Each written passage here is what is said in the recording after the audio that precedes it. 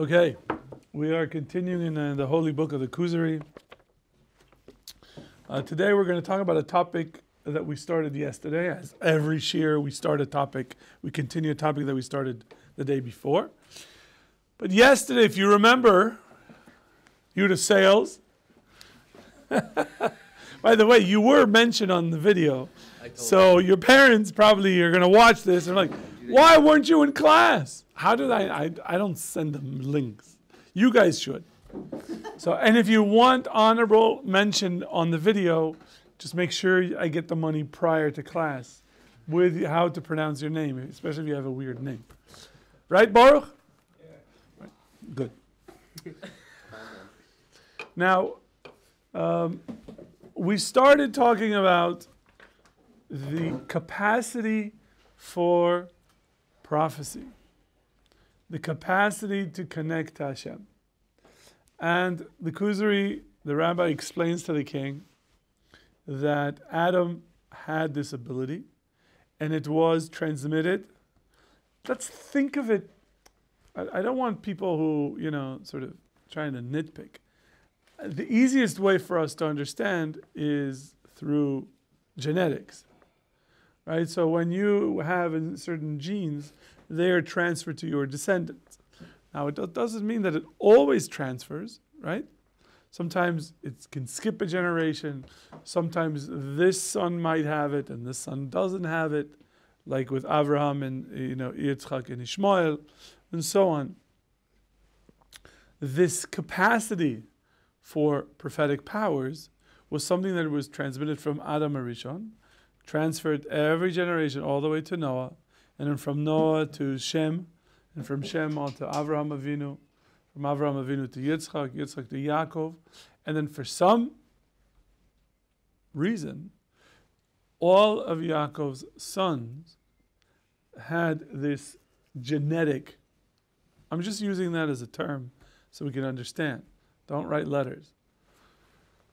Genetic propensity to connect to the Kadosh Baruch Hu through prophecy.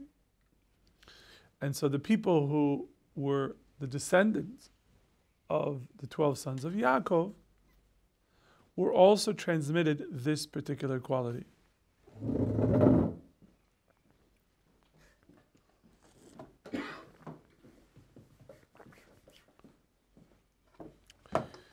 And that enabled us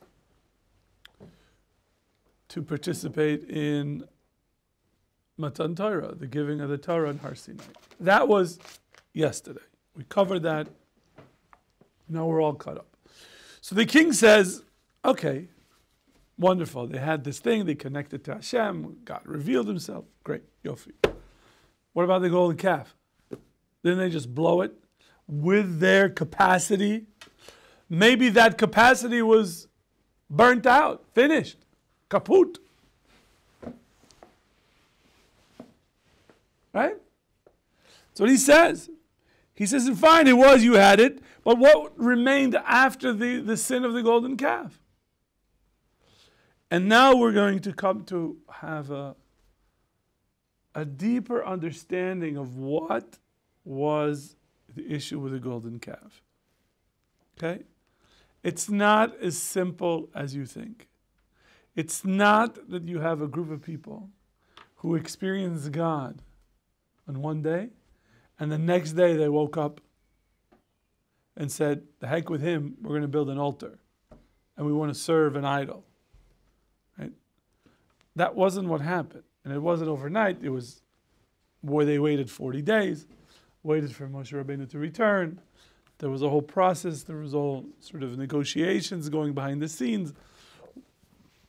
What to do? So now we will get to the Kuzari's, Rabbi Yehuda Levi's explanation of really what happened there. So he says, first of all, let's start from the beginning. In the beginning, all nations served idols. Is that a fair statement?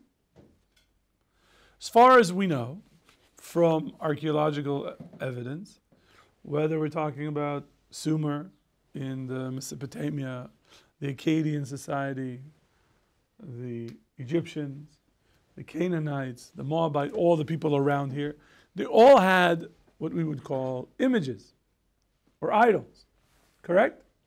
Statues made out of wood or gold or stone.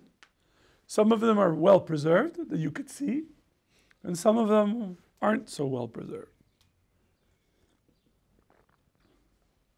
When I was in New York, there's a museum called the Metropolitan Museum, very famous, of wonderful collections, and they actually reconstructed an Egyptian idol worshipping temple in the I don't know if they still have it. I haven't been to the Met in, I don't know, 20 years. So, but they used to have, and you could see the actual statues of the different deities that they had in this temple. So that was the norm, says the Kuzari, and l'chara, that seems to be, that was the case. And if the philosophers would have come to any of those nations of the ancient world, and they would have said to them, listen, there's only one God, and this deity is one, that is unity of God, and that he is all-powerful. He says there is no way for those philosophers to be able to convince anyone to follow them unless they used idols. Right? The Greeks and the Romans, they had idols too. I don't want to get into other religions, which came out of Judaism, whether they have idols or not, that's a whole question. And so, there was a level for humanity that they could not understand to worship a God, or to worship God, without having a physical manifestation of the power of God on earth. Just couldn't. That was the state of affairs. And says the Kuzari that they needed something physical to direct their attention, their spiritual attention towards. And they believed that this divine matter, Inyan Eloki, right, this divine ability to speak, to connect to human beings, has to have a physical entity to attach itself to. And that was an idol. So now we're looking at an idol and something much more sophisticated than maybe you would have thought prior to this. That is, if you thought that they actually believed that this little statue that they are hugging and kissing and providing food, then that's not what's going on here. It's not that they believe that this statue is God. No, they remember they went to the store and they bought it. I mean, they know. But what they believed, at least according to the Rabbi Halevi, was that this spiritual power that God has to manifest itself on some physical body. And it's resting or manifesting itself in this statue. And therefore, when I put the fruits in front of the statue, cut up bananas, put some nuts, there's people who provide a meal before the statue. They know that when they come back, it's not going to eat it. They know it. They know that it's stone. But symbolically, they are, quote, feeding the deity, the God. Because it's manifesting in this. They needed something physical in order to connect to. That was the state of affairs at the time where the Jewish people, the Israelites, are in Egypt and leaving Egypt. And so, some of these qualities, we also, even today, says the Rabbi, we attach them to holy places. like the Wailing Wall, the Kotel.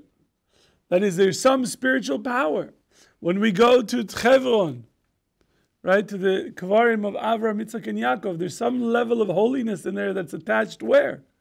To this physical place. The holy city of Tzfat. What makes the holy city of Tzfat holy? What? That's it? That's the reason. That's it. Zeu. There's something in that. Why do you think Arizal went to Tzfat? There's something holy to that place. So we see that even in Judaism, we do see Yerushalayim is considered a holy city. Why? Because there's something special about this. The Eretz Yisrael, the land of Israel, is holy. Has Kedusha. Why? Because there is something divine attached to this physical place. And so, we see them as a source of a blessing,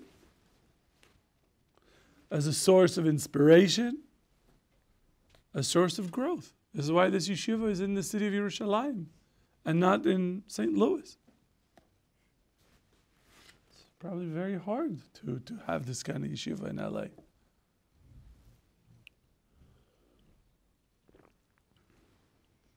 Now, so he says, the majority, the common folks of the Jewish people could not connect themselves to any Torah unless they can imagine that there's something, a physical image that they can connect to. They were not at the level that we are today, that we don't really need that intermediary. But they were at the stage of human development that they just couldn't. That's anything that, when you think about that, everywhere they looked, there were statues. Everywhere they looked. You couldn't travel a road without seeing statues that from this religion and that religion, people had it. People would carry it in their pockets, around their necks. Right? What? Like today? No, I don't think so. People...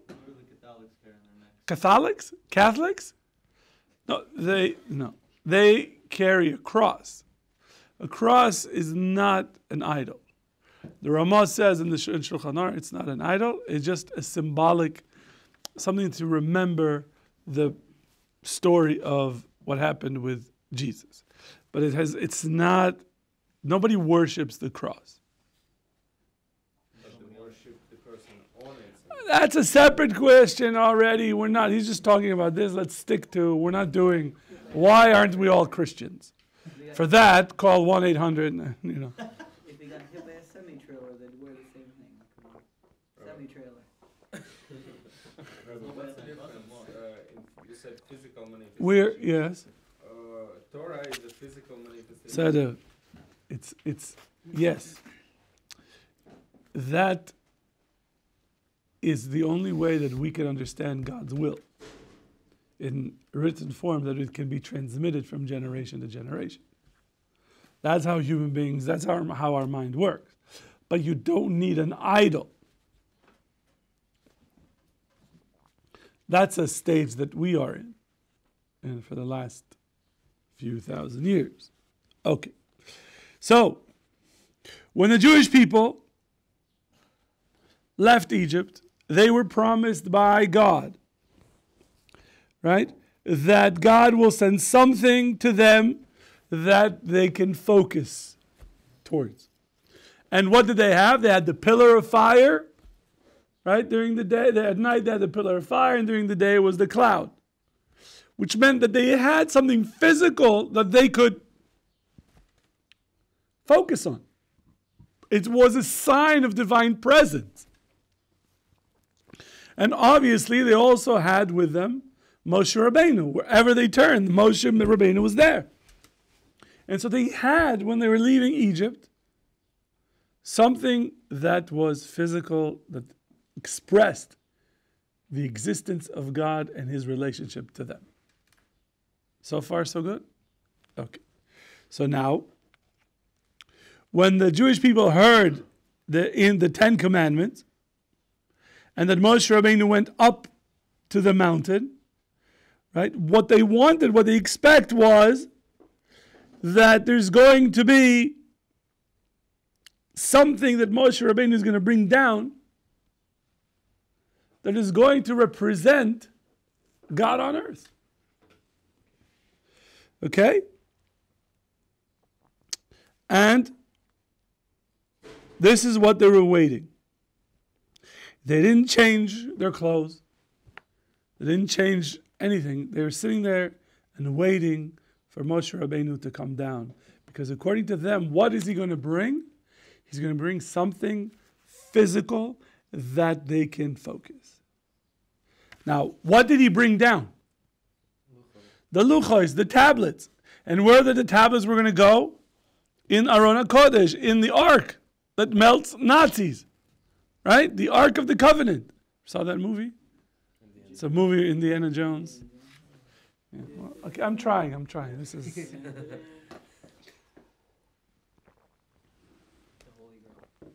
No, that's the wrong. Don't mix. That's not only the wrong movie, but the wrong religion. Whew.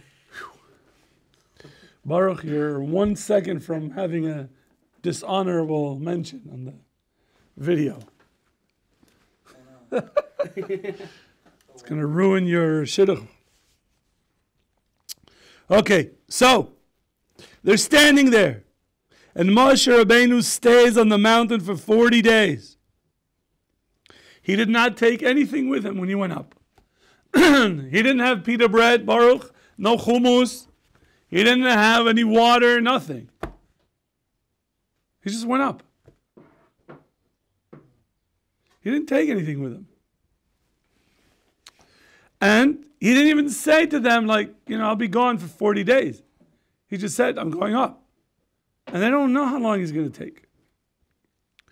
And so, they were very concerned that he's not coming down. They were very disappointed. There were individuals in the group, says Rabbi Yehuda Halevi here, that they believed that they were abandoned. That they were brought to this mountain, God appeared to them, and now you're on your own. That's it. And so, the Jewish people at the time are starting to divide into different camps. Different people have different ideas of what they should be doing. And there are arguments, and let's do this, and let's do that, and let's all sorts of ideas. And some of them believed that they should create an image like all other nations so that they could pray to the God of Israel through that molten image. That physical entity is going to help them focus to connect to God. And, there's sometimes, let's say for us, it's a message for us.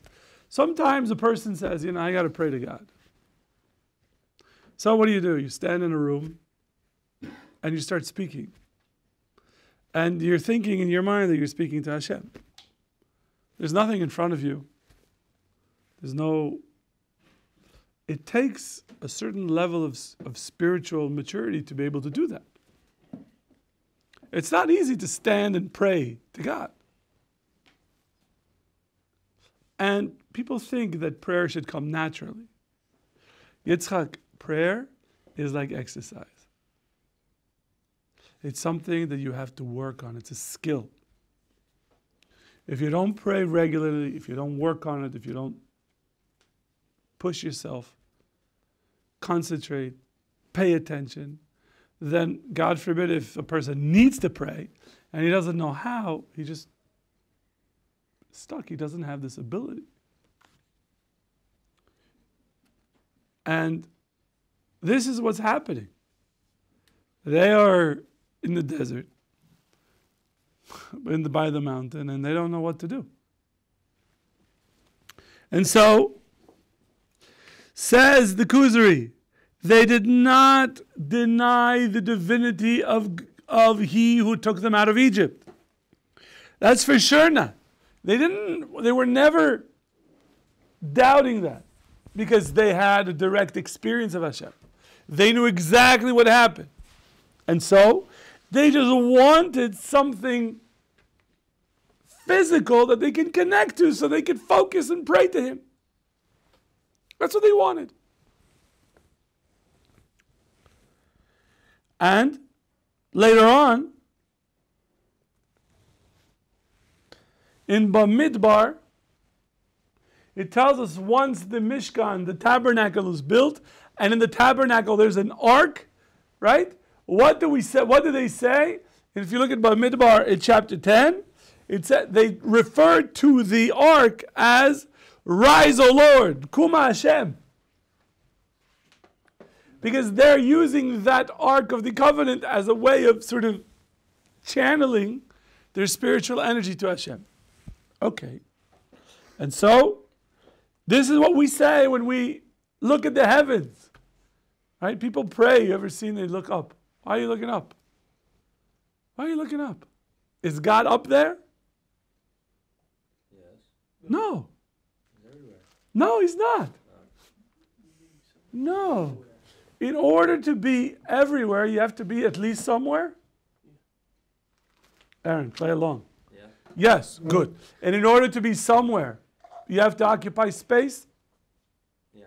And in order to occupy space, you must be a body. So in order to be everywhere, right, which is a lot of somewheres, you have to occupy space. And since we say that God is not a body, nor a power in a body, then God cannot be everywhere. So we say, oh, where is God? You can't apply the question of where to something that isn't physical. It's like asking, where's number 53? Where is it? No, no. We're not taking questions.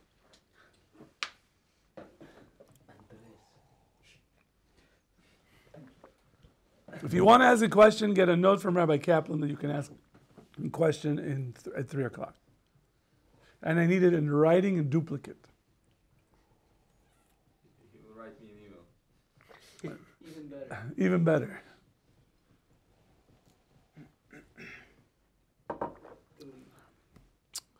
Should we hear his question? People at home are like, come on, be nice to him. Let him ask questions.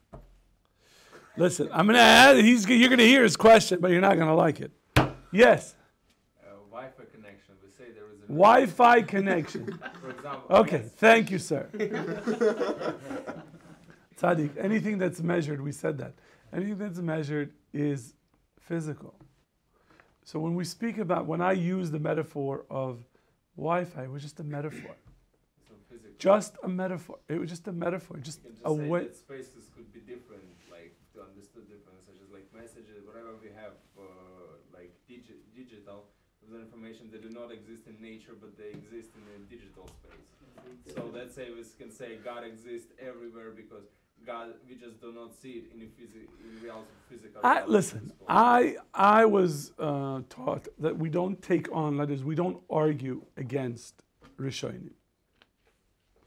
That might not be your background, but that's how I was taught. Yeah, So since the Rambam says that God, you cannot apply the question of where to where God is, that's good enough for me.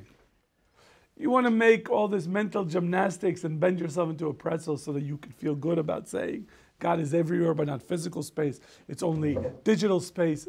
I don't know that that gets you anywhere. Go find God in the metaverse. I don't think that that's where you should go. And people are throwing shoes at their computer because of your question. Just so that you know that. Okay.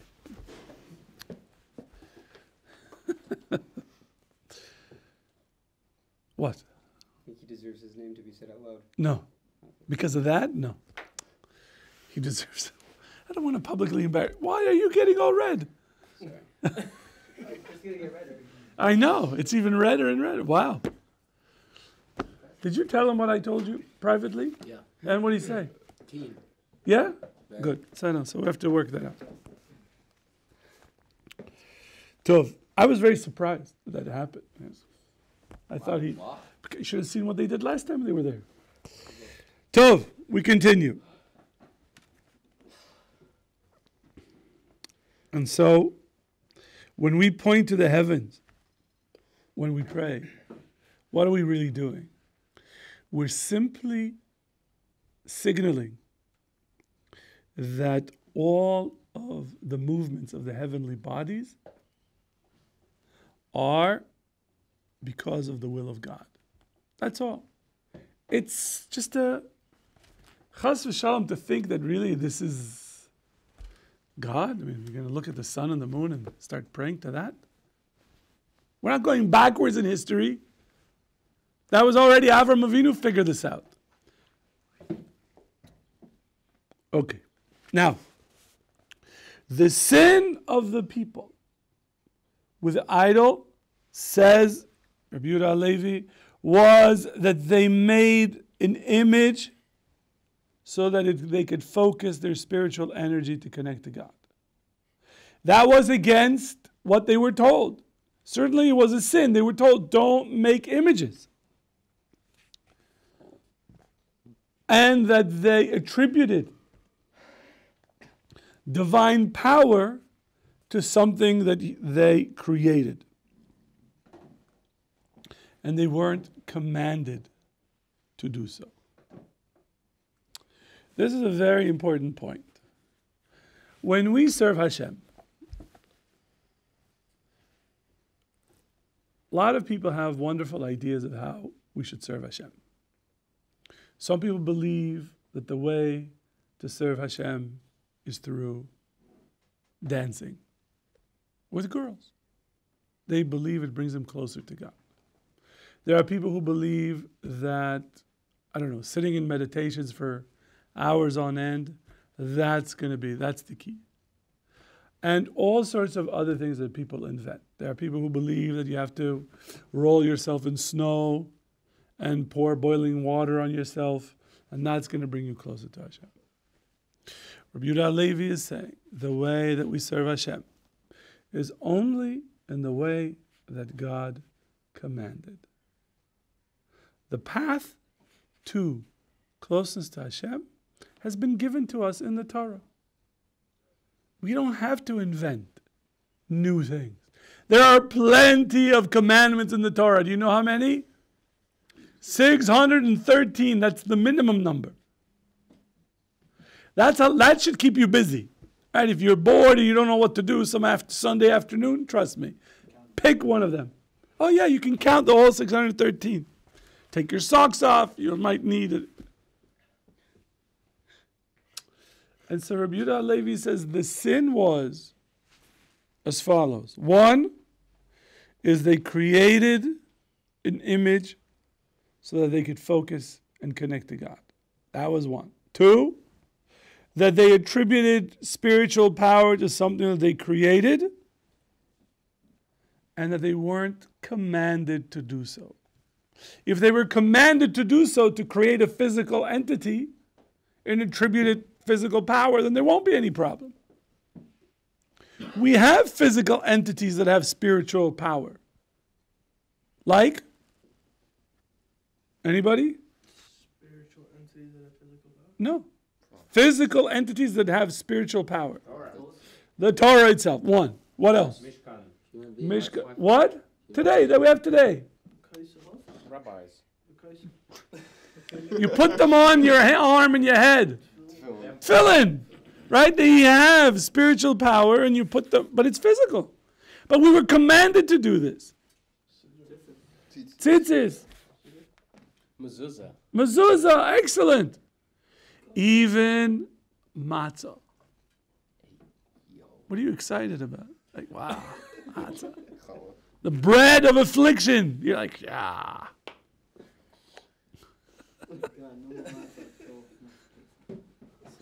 You can eat matzah now. I would rather not. Okay, it's fine. So do you. What about menorah? Menorah. When you say menorah, what do you mean? Chanukiah. So it doesn't have kedusha in itself, right? Because if you didn't have a chanukiah, you just light candles, right? Take bottle caps, or just whatever it is. So that it's not a chefza shel mitzvah. We don't. I think everybody got it. Yes, but fine. Hoodie, you want your name mentioned on the video? I got it. He's doing well, Mom. Yes. What? Don't now like get insulted and I don't gefilte gefilte fish. Yes, you're right. That was from Bris Mila.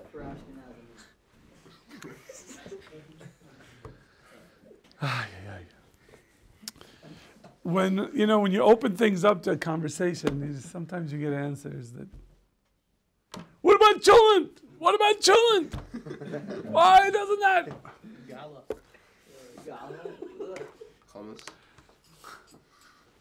Now, there might be non-Jewish folks who are watching this, and now they have to run around the internet figuring out, what is this gefilte fish? What is that?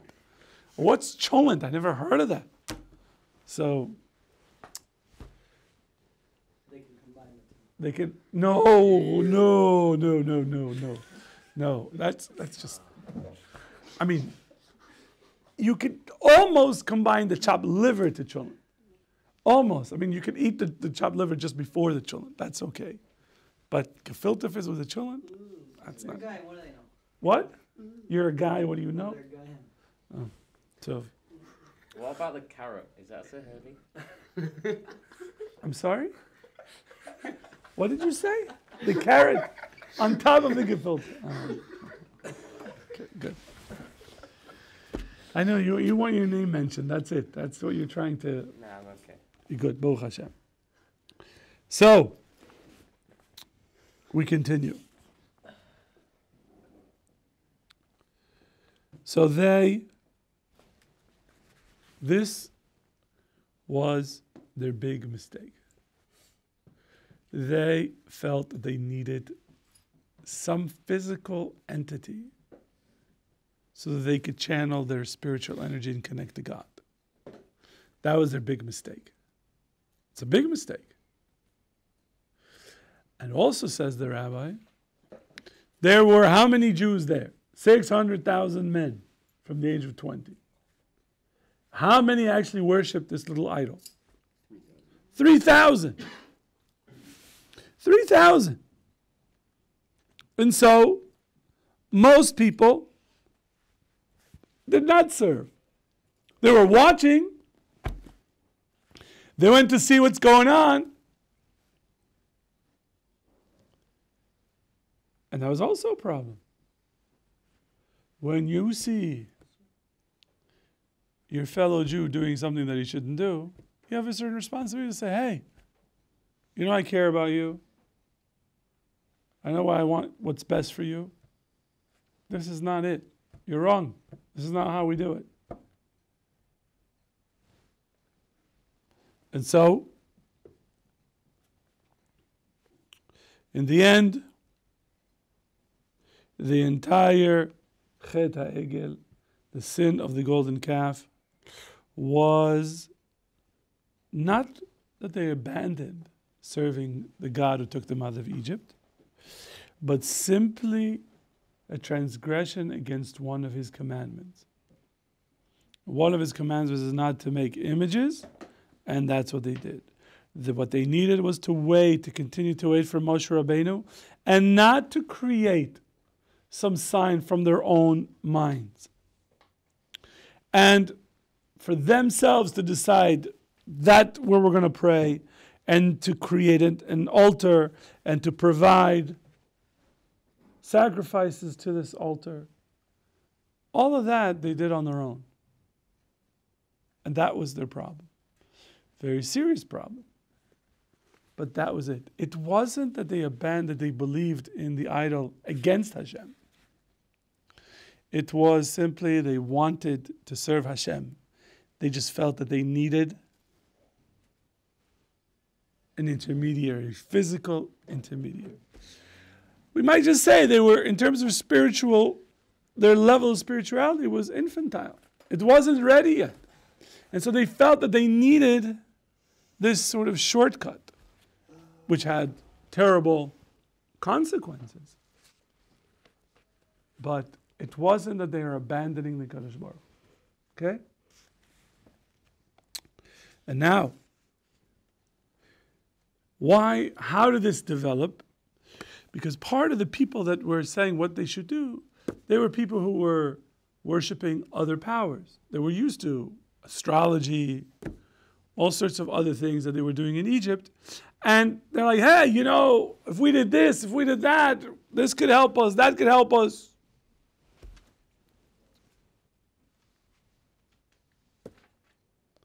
And so, this is what was happening.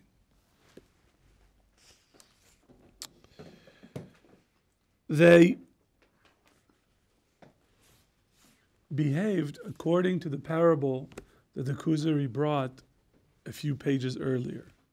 If you remember, we talked about a doctor, a physician, who has all these different medicines, and somebody breaks into his office and starts dispensing medicine to people. He's just giving them whatever they want. He just gives them this guy, this pill, that pill. He doesn't know what he's giving and why, but he just dispenses pills. Some people he kills, some people doesn't do anything, some people he harms, and some people, just by luck, are better. But not because he knows what is going on. And he says, that's what really happened over here. The Jewish people over there did not think about what they're doing. They thought that they are getting closer to God. They went to Aaron and said, hey, make us, we need this. So that their motivation was in order to come closer to Hashem. To get closer. And it's a big danger. You sometimes feel like, I want to get closer to God. You have to understand that the only way that we can achieve closeness to Hashem is through following the Torah and what we call halacha. We follow Jewish law, and through this following this Jewish law, we become closer and closer to the Kadosh Baruch Hu. You cannot create for yourself your own individual path. Within the Torah, within the boundaries that Hashem has set for us, we are allowed to find our place. Right? Some people feel their place is to wear black and white that helps them connect to Hashem. Some people feel that that's not exactly what's going to get them closer. So great, fine. There's no requirement. There's some people who believe that their emphasis is doing chesed, acts of loving kindness. There are people who believe that the way to connect to Hashem is through learning Torah. And so they spend more time learning and learning. There are people who put emphasis on this particular thing or that particular thing. But it all has to be within the boundaries of Jewish law. That's where we find our place and our way of serving Hashem. We will continue tomorrow, Mirza Hashem. Mincha should follow immediately.